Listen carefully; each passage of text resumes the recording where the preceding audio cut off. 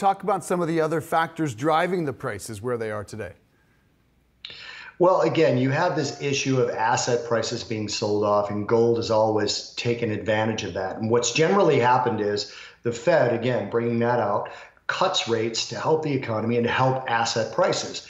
That's been a driver of gold in the past, and a lot of people believe that. CME Fed Watch Tool has cuts starting in July of this year, which the Fed says they're not going to do.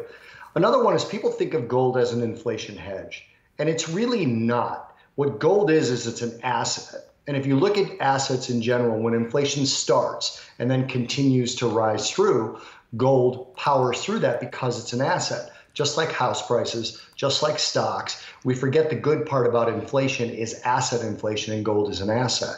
The problem comes in for gold investors when the Fed starts to aggressively fight inflation. So something we haven't had, which has contributed to gold's underperformance over the last decade or so, was we haven't had inflation, so we haven't had a Fed to fight inflation. And that's kind of gave gold this weakness. When inflation started, gold rallied. We saw that March spike that references almost the all-time high that Shauna mentioned.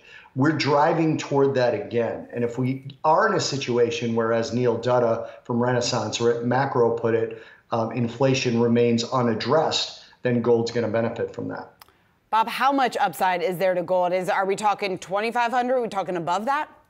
But here's what people think I'm nuts. I think we can easily break to new highs. And I think if it goes the way I think it's going to go, easily within the next 12 months, we could see 2,800. I used to say by the end of the year, I'm not saying that anymore because I think the Fed was much more aggressive than I thought they would be when I made that call.